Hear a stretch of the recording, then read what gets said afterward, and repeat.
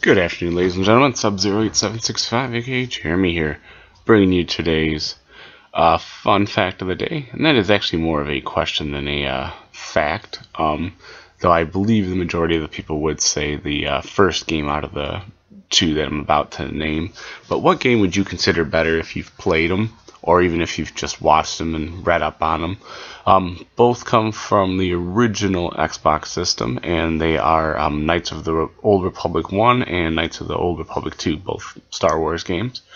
I recently read an interesting article. It kind of goes into the different aspects of each game and makes an argument of the second game actually being better, which the subtitle for the second one is the Sith Lords. And they're both, referred to as, KOTOR when they're shortened up. I just want to make sure there's no confusion out there. First game, you kind of get you're stuck in, in a galactic war, and there's an epic struggle, and I don't really want to go into giving anything away because there's some really good plot twists in the first one, and I don't want to be the one that messes those up if you haven't played it and are meaning to soon.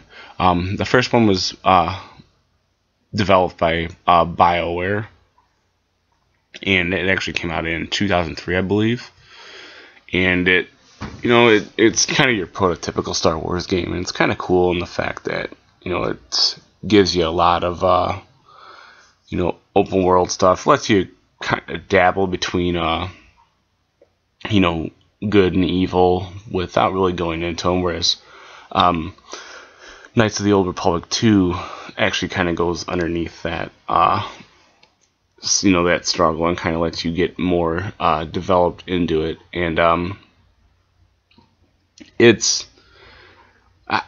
different, and was made by Obsidian, but unfortunately there were things that they had to run out, and I don't want to give anything away for both games, but if this kind of applies to the folks that know a lot about it. So like I said, I'm not going to really go into it in terms of plot and that kind of stuff, but which game do you prefer better, and which one do you and why, basically? So jump in on the debate on the comment section below. I know it was kind of a vague opening that I had here with trying to describe the games and stuff, but I do apologize for that. But like I said, I really don't want to give anything away, but I definitely want to know your opinion. And this problem's probably aimed more towards the hardcore Star Wars players. But anyways, this has been Sub-08765, aka Jeremy. Stay tuned, stay safe.